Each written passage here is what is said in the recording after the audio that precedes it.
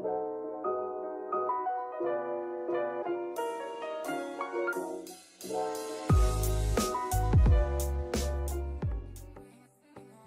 welcome back to the channel. How are you lot doing? Oi, we're playing some Conan Exiles again, and now listen, I know we're not doing no cave building, I know we're not doing a secret base location, but we're doing something I thought was pretty fucking useful.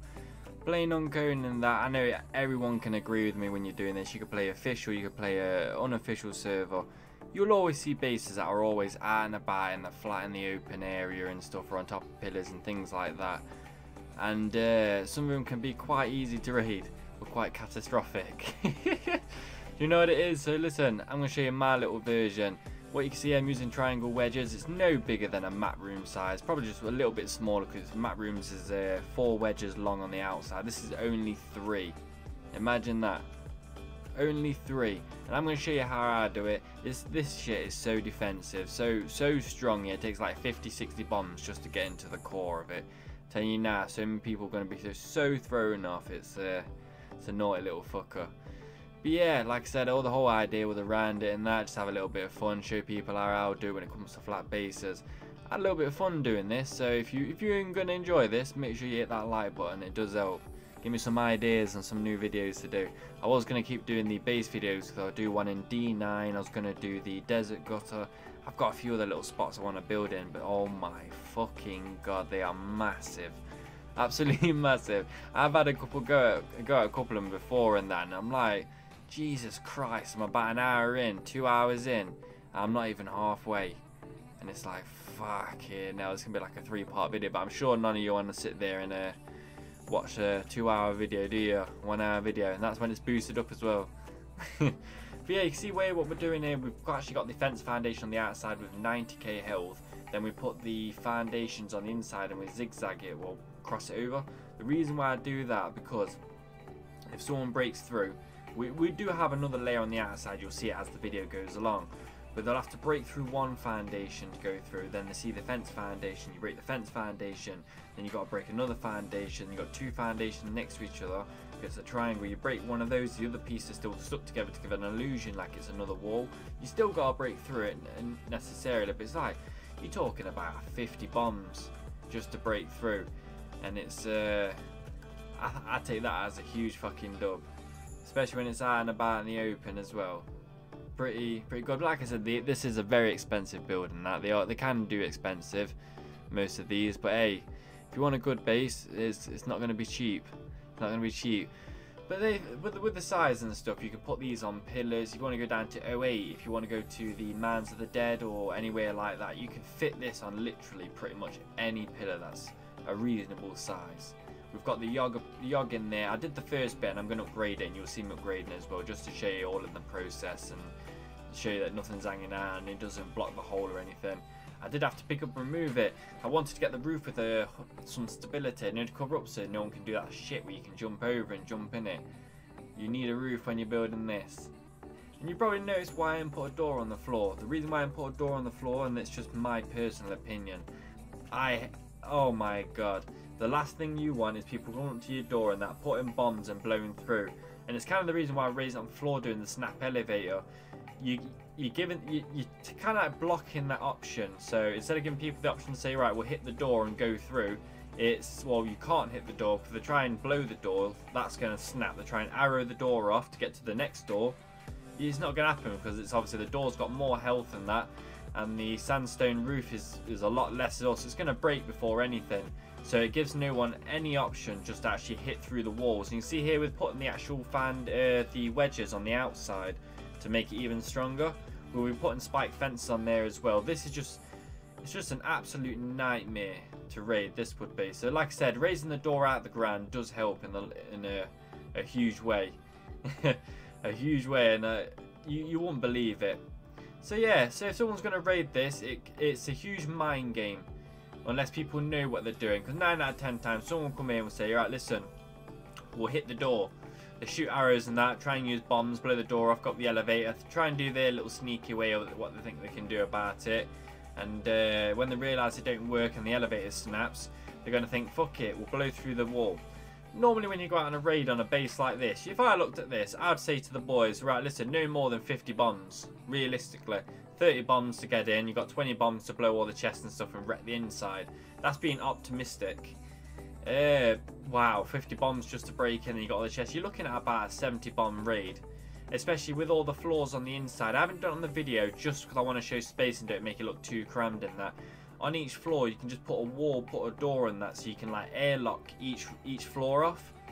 So they're gonna have to use so many more bombs. That's an extra 10 bombs each floor. And this tiny little thing like this, you can look at about 100 bombs, 90 bombs, 80 bombs, depending how good the group is. So obviously you do get some lads out there that'll be using grease orbs, then well, put a bomb down, throw a grease orb, then shoot a gas arrow. And when you're doing that, you will save bombs, and that'll be the cheapest way around that. It's a little bit longer in that, but those sort of raids is when it's AFK, no one's online. But when you're thinking about raids when you're online, that you're defending, you've got the high ground as well.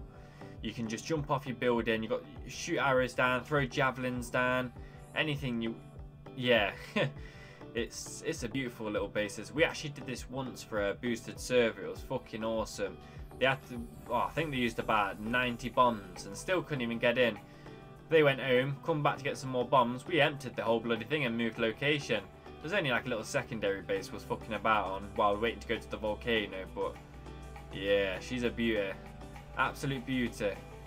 What I've done there, literally I had to pick up the Yog. I don't know what is wrong with Conan, but listen, comment down below if you have the same problem as me. And if you go sometimes put building pieces down, it says like you can't place here, it's building place occupied or something. Then if you delete a building piece, it lets you put the building piece in that blocked area, then lets you put one in the area you just deleted as well to fill the gap up. Oh, it confuses me, it drives me through the roof, really does. Yeah, this is pretty much the overview, as you can see, of the whole thing. We're just double door stacking at the minute, as you can see, just to make it a little bit more secured. So just guarantee so if they are going to do it, they'll have to snap the roof.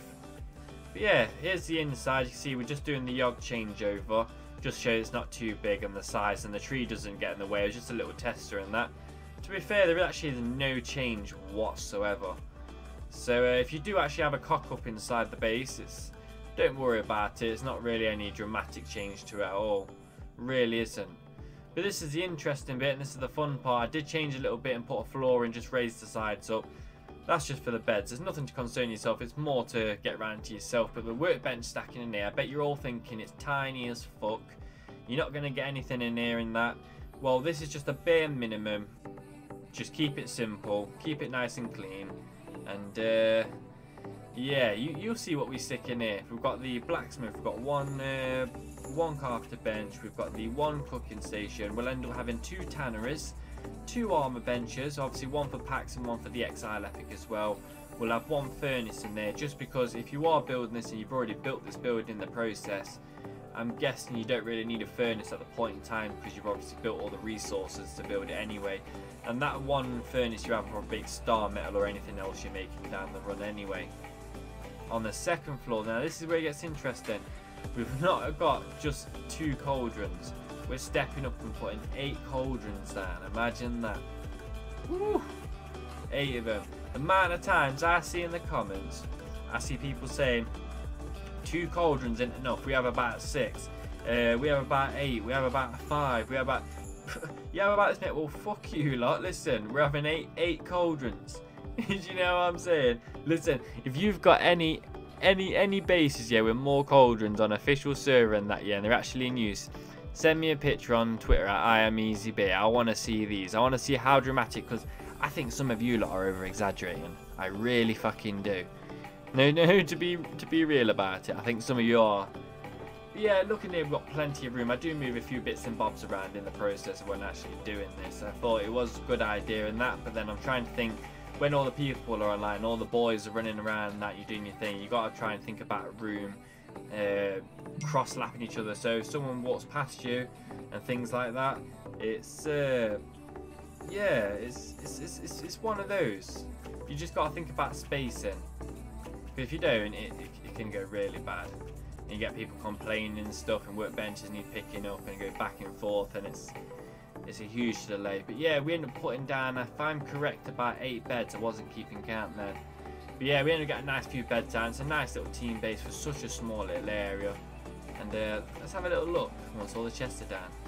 Now you can see here, we've got the inside bubble. So if you when the god bubble is actually up and it's around and stuff, you can notice no one can shoot any arrows to get up anyway.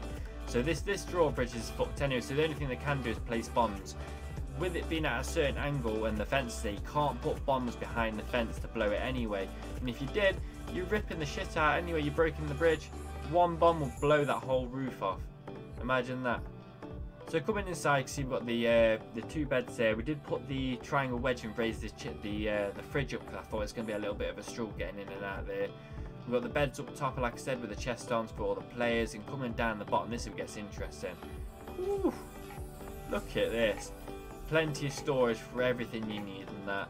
Because when you get so far into a game, let's be realistic about it. You'll have all your weapon fittings and stuff. You'll have all your armor pads. We pretty much have everything already in the workbenches ready. You just need some resources to craft it, or you just need to click craft.